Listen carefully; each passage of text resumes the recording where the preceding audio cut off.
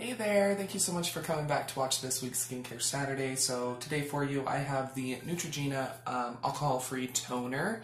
As you can see, this is not a first impressions. So if you'd like to hear more about this product, then please keep on watching. Like it said, I do upload a daily video all about budget beauty, so make sure you subscribe, hit that notification bell, all that jazz. I also do a live stream every Sunday night at 7:30 p.m. Eastern Standard Time, so come hang out, come chat with me. I love getting to know new people. Oakley dokley. So, I'm going to be 35 here in like a week and a half, 2 weeks, and I'm trying to improve my skincare routine, and so I wanted to get a toner. So, I went on Amazon. I was looking for like a gentle but very affordable toner because, ooh, toners are expensive. But anyway, so yeah, I found this Neutrogena alcohol-free toner. It's supposed to, it won't strip the skin of its natural moisture. Sounded great. So, picked it up. It was like $4 or $5 on Amazon. I'll link it down below for you if you're interested. It will be an Amazon affiliate link. You're welcome to use it, but you definitely don't need to. Anyway, so yeah, been using this for a couple of weeks here, and I have to say I'm pretty impressed with it. You do get 8.5 fluid ounces, so that's really, really nice. Okay, I have to get the elephant out of the room here. If my skin looks a little bit green, I'm sorry. I just did a mask because it's Saturday night and I do a mask every Saturday, and I'm trying to get through my mask collection, and I have a mask that has chlorophyll in it. I leave it on for maybe 3 or 4 minutes. You can leave it on for up to 10, and it still ends up leaving some green dye, or chlorophyll. So anyway, yeah, that's why I'm probably looking a little bit green in some areas, but it will fade away, so no worries. But anyway, back to the Neutrogena alcohol-free toner. So yeah, what a toner is supposed to basically do is it's supposed to kind of refresh the skin and help to remove impurities, supposedly. I've been watching a whole bunch of YouTube channels here about skincare, and from my understanding, from what they say, people like one of the Welsh brothers, James Welsh? Yeah, James Welsh, the one that's into skincare, and then there's a gentleman named Hiram. He's all about skincare here on YouTube, and they say that like toner isn't always necessary, and if you cleanse your skin well enough, you shouldn't have anything left on your skin for toner to remove. So you can actually use toner as kind of an essence. It's kind of adding stuff to the skin. So I do like to do that. I don't have any cotton pads or reusable cotton ball. I don't have anything like that. I just use my hands. So what I do is I just pour a little bit into my hands, and then I just gently rub my hands together and just gently kind of pat it on. And just kind of gently press it into the skin. It definitely feels very refreshing. And yeah, this stuff does not sting at all. At all. There is a scent. Pretty good, decent scent, but it's not fragrance free. But yeah, I'll just press it into the skin.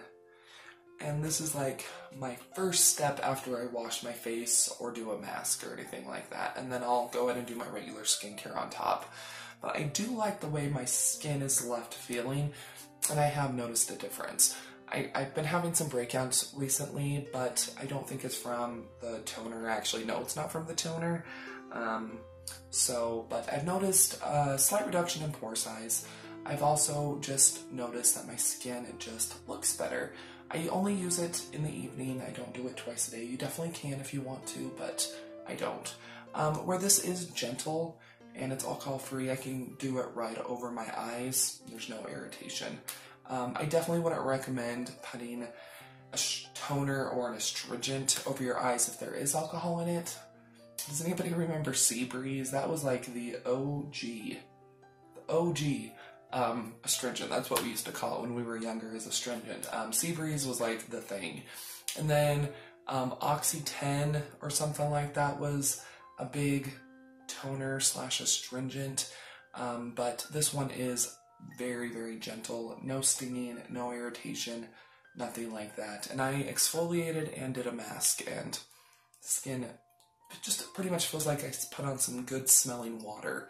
But my skin does fill, and I think it does look better. So I really do like this stuff. I would repurchase this.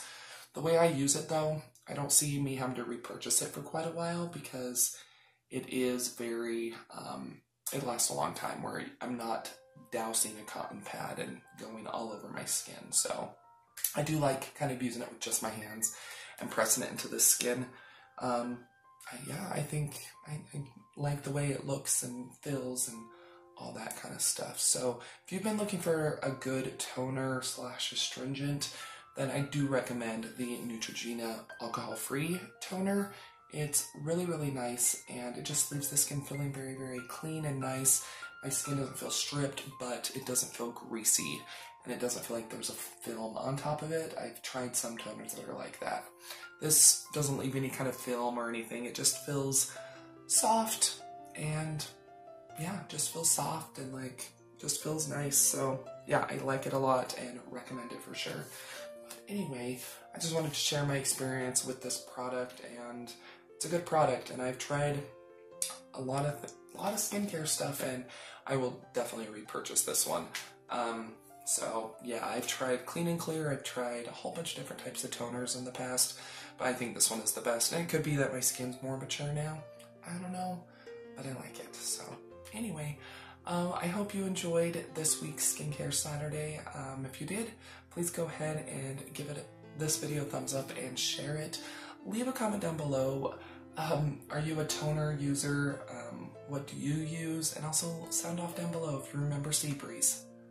Love to know down below in the comments. And just so you know, I do have a Facebook group. It's called Budget Glam Babes. I'll have it linked down below.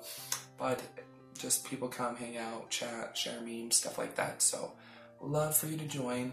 And I do have another channel. It's called Gourmet on a Budget. It's all about budget food. I upload on that one 7 days a week as well. And yeah, so recipes and little shopping hauls, stuff like that. So it'll be linked down below as well. I didn't say that already. And don't forget, you're always welcome to follow me on my other social media, Twitter, Facebook, Instagram. It's all at Budget Glam Babe. Don't go nowhere quite yet. Another video should start autoplaying here very shortly, or you can always click on one of the ones. I'll be popping up around the screen. But yeah, I'll see you here in just a sec.